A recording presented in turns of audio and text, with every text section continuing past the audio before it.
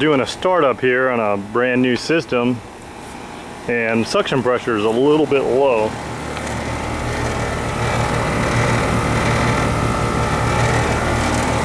Yeah, it's pretty warm outside, you know, 80 degrees, inside 75.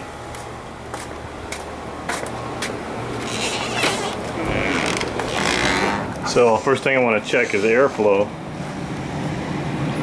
I'm still putting the unit in, obviously. But there's a couple ways to check airflow. You can check static pressures, or you can use some nifty tools here. These are great for vents, but I wanted to show this tool by Field Police, which is the heated wire anemometer, and it'll actually calculate CFM. As a rule, you want to get them on straight ducts. They're much more accurate. If you tried to use the heated wire on a turn down there, it's going to be way off. You get it on a vertical, this is the return, you know, going down. I would love to get it there, but I got a water heater blocking me. I could measure up here, but I got two ducts meeting each other, and there's going to be a lot of turbulence right in there. So I'm just going to measure it on a straight piece on a supply duct. I already drilled 3 holes. This is a 2.5 ton, so I'm going to be looking for 1,000 CFM of airflow. Let's see what we got. So basically I set up a timed average. The total was 32 seconds.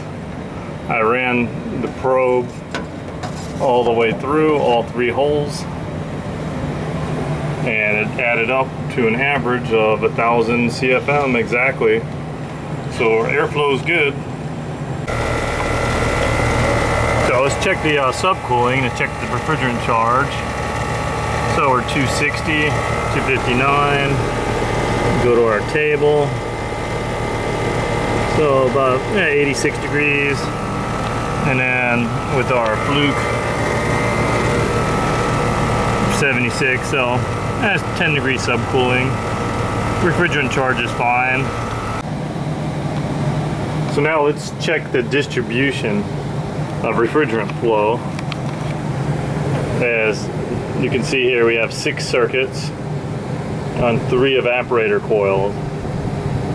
And basically you check the temperatures of your outlets, which gives you the superheat on your individual coils. The thermal scan is pretty good for this. So we got 1 circuit overfeeding.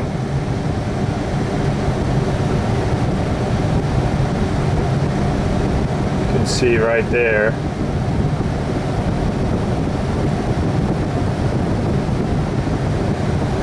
But you're never going to have these things exactly the same. It would be nice to actually see the coils a little better. I can almost see superheat at the top there. But yeah, it's blocked off so much. Can't really see that good. So let's go to, this is the thermocouple, a very thin ribbon thermocouple, much more accurate. So I can check these 3. Like so. Okay, so we got 51 on the left coil.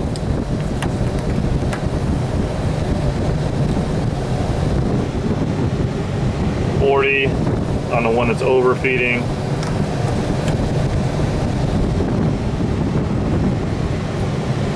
And 53. So the expansion valve is pinching back because of the one overfeed.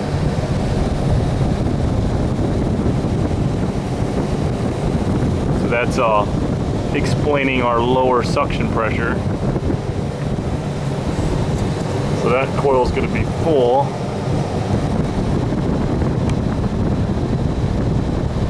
And I got a little bit of superheat on the right coil. I'm feeling it with my hand.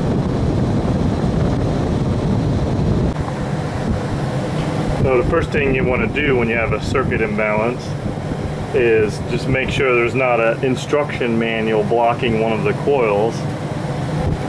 And so this one you can pop on plate, look inside, the coil is clear. So what I'm going to do is manually balance this coil, because I just got one coil overfeeding, and it's this tube right here. So I have a special tool here. So as I'm pinching, I'm watching the temperature of that circuit. You can see here, it had to pinch down quite a bit. You look at it from the side, and then I had to pinch it in the middle right there. And now we have balanced circuits. So we have 45, the middle one's 45, the back circuit is 46,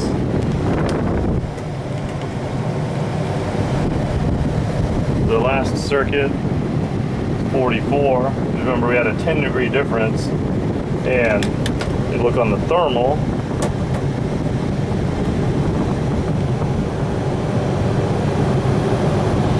I'm still overfeeding a little bit, but you can see this circuit's also overfeeding a little bit where you couldn't even see that before. And the suction pressure went up. You can see on the tube header, much more even. You're never going to get these circuits exact, and the temperature difference between, you know, like here's 49, 46. It just, the thermal's not that accurate. I have to do a disclaimer. Don't do this. I'm just nitpicking this system, you know, increasing the capacity 5%. It's probably all that did is raise me up 5%. And what happens, this circuit was overfeeding, and it was causing the other circuits to pinch back because of the expansion valve bulb. And so I was a little bit low on the other coils, a little high on the overfeeding circuit. I just wanted to address that. A little bit low suction pressure. Now, one other thing I wanted to mention is low refrigerant level can also make the circuits uneven, particularly when the distributors are horizontal. You get a little more liquid on the bottom of the distributor and a little more gas on the top. And it's better practice to have vertical distributors, but they don't really care about that tight on residential. And so if you ever were to see that, please don't do the balancing like I did. That's going way too far. Check your refrigerant level first, and then check for blockages and airflow issues on the individual coils. I hope you like watching the video. Thanks for watching.